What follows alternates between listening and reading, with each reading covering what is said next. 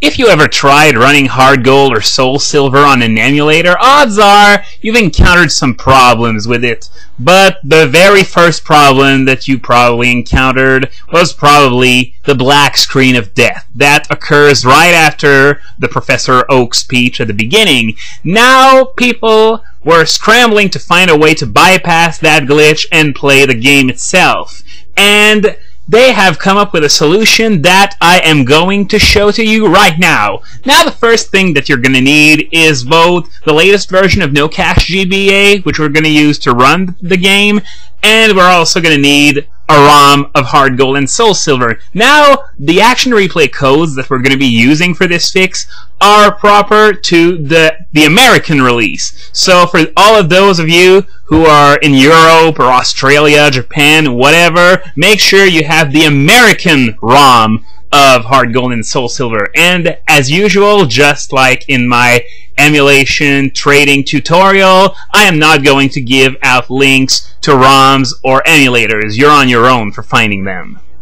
So once you got everything, the first thing to do is to open up No Cache GBA and pick your ROM of Hard Gold or Soul Silver. Here it's going to be Soul Silver, and the ROM's actually running quite good, I gotta say. You got an animation of Lugia flying around, and of course you're gonna pick a new game if you want to begin, and you get the exact same thing as in the beginning of every single Pokemon game ever.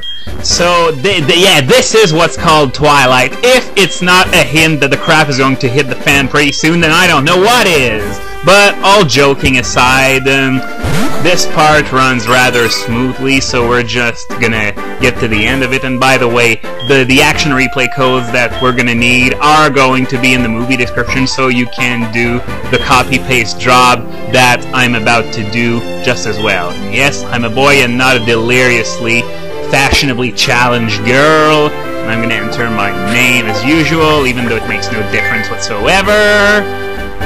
Yes, thank you very much. And now that scene is about to end, and now we're going to see the traditional shrinking sequence, and boom! Black screen of death. And we can even hear the New Bark Town music faintly in the background. So now what you want to do is, I've got that notepad document ready with the Soul Silver code. What I do is I copy, go back to the emulator, utility, cheats, add new, and then I paste, and then I'm going to click on Action Replay DS, Raw, and I'm going to give it a name. Okay, black screen fix, this should do it. You can give whatever name you want, and you double click on it, and there we go. Boom! Hard Gold and Soul Silver in all their glorious DS glory. So now that you know how to administer the fix, there are two things that I want you to remember. First, you're going to need to reactivate the code every time you open up Hard Gold or Soul Silver on No Cache GBA. The emulator is going to remember the code, however, you're going to need to recheck the box every time you open the ROM by double-clicking on it like I just did. It's a minor inconvenience, I know, but it could be a lot worse. And second, even though these codes fix the black screen of death, there are still a lot of instances where the game may crash. I personally haven't tried it out in depth yet, so I wouldn't know, but for those instances where the game crashes, I can't do anything for you. You're gonna have to look for more complicated solutions than that. And, well, I apologize, but that's how it is. Technology is incredible, but unfortunately, I am not. So in conclusion, now that you can actually start up the damn thing, I hope you are going to enjoy one of the greatest blasts to the past that the gaming industry ever produced. Thank you very much.